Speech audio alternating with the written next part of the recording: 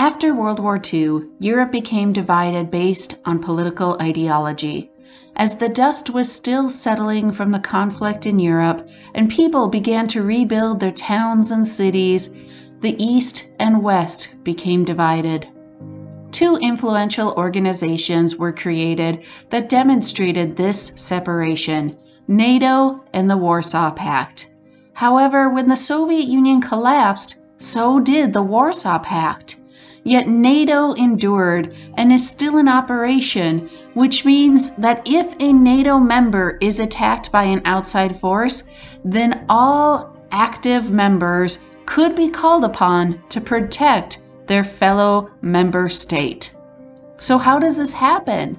When would NATO troops be called upon, and who are the member nations of the North Atlantic Treaty Organization? Finally, how does this all relate to the current crisis and war in Europe due to Vladimir Putin? This is up next here at Learning the Social Sciences, the North Atlantic Treaty Organization. NATO was created in 1949. Western nations like the United States, France, and Belgium came together as the threat from the Soviet Union increased. But the nations also joined together to stop nationalistic militarism from rising again, like it did in Germany and Italy, which resulted in World War II. Over 35 million Europeans died during the war, and millions more were in refugee camps, while others were desperate for food and basic supplies and bombed out cities. The alliance was seen as a way to bring European countries together after being torn apart by war. Thus, they thought this could prevent future conflicts. Political issues surfaced when the Communist Party in Czechoslovakia took over the nation in 1948. Even though they lost in a democratically held election, they took the nation anyway.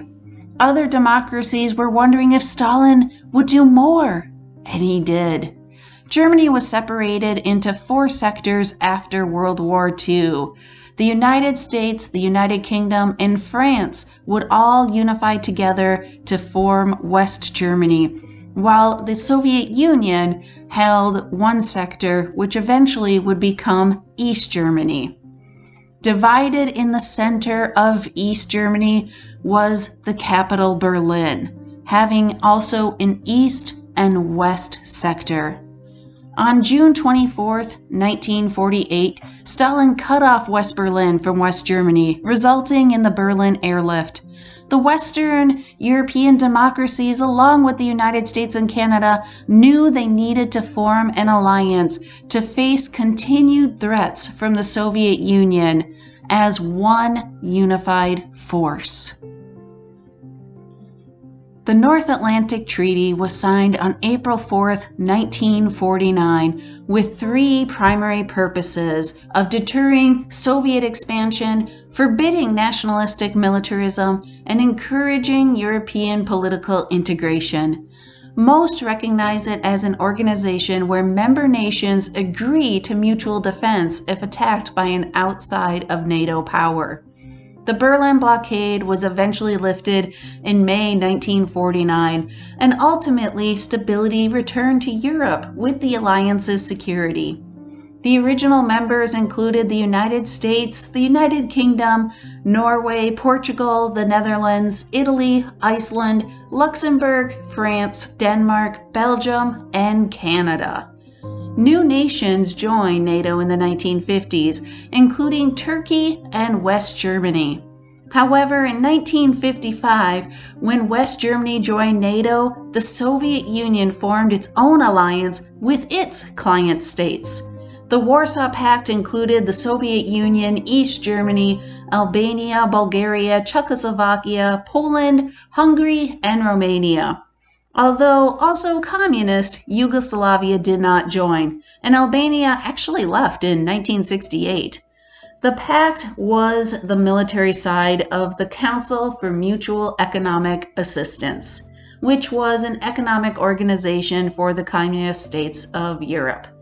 Although this pact came about due to the integration of West Germany into NATO, it allowed the Soviet Union to maintain a level of military control over its member states, which would be seen in Czechoslovakia in 1968 and Hungary in 1956, when the Soviet Union crushed democratic movements within those two countries. After the fall of the Soviet Union and communism in Central and Eastern Europe, more nations joined NATO, including Poland, Estonia, Latvia, Lithuania, just to name a few. Throughout the Cold War, the NATO and Warsaw Pact nations never directly conflicted with each other. Peace prevailed and continued to prevail in the years after the collapse of the USSR. However, when the Ukraine made a move in 2008 to seek membership in NATO, Russia disapproved. Yet the process ended after the 2010 presidential election, when new leadership decided to be non-aligned. Things changed in 2014 when Russia under Vladimir Putin attacked the Ukraine and annexed Crimea, a southern peninsula in the Black Sea.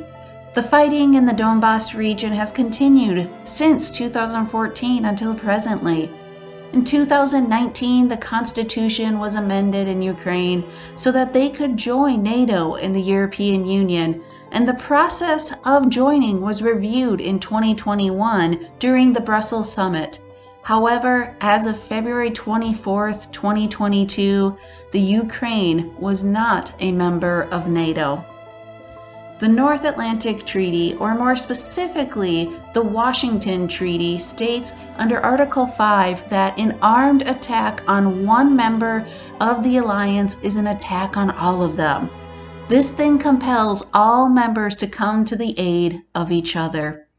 This is known as the Collective Defense Article, or the Commitment Clause, as it is specific with pointing out an armed attack. The first time NATO invoked Article 5 was after the 9/11 terrorist attacks within the United States. It was never invoked during the Cold War. More recently, it has been broadened to include a massive or devastating cyber attack, yet in the end, it would be up to the 30 member nations to determine if they would actually ever invoke Article 5. In 2018, NATO took actions against Russia and its diplomats by expelling them from their nations after an attack in Salisbury, United Kingdom. A former Russian spy and his daughter were attacked with a nerve agent and found ill on a park bench. The two survived, but another woman died after coming into contact with the nerve agent later. This alarmed NATO. Due to the invasion of the Ukraine by Russia on February 24th, Article 4 has been called upon by bordering nations of Russia and Ukraine. Article 4 states that when the territorial integrity, political independence, or security of any of the parties is threatened, a consultation can be called. This article does not mean that military action will occur, but that member states will be in a more intensified communication period. This has happened several times historically. On February 25th, NATO did state that it was activating its force for defensive purposes for the first time ever due to the military actions of Russia under Putin. The NATO response force is always ready, 24/7, 365 days a year, just in case a crisis arises. The force is made up of troops from the member nations who rotate. It has a land, sea, and air force, along with elite special forces.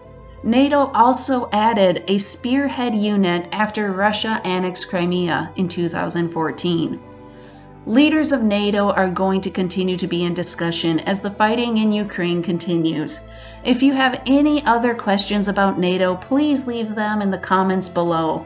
Also, remember to hit that like and subscribe button so you know when we post new content here at Learning the Social Sciences.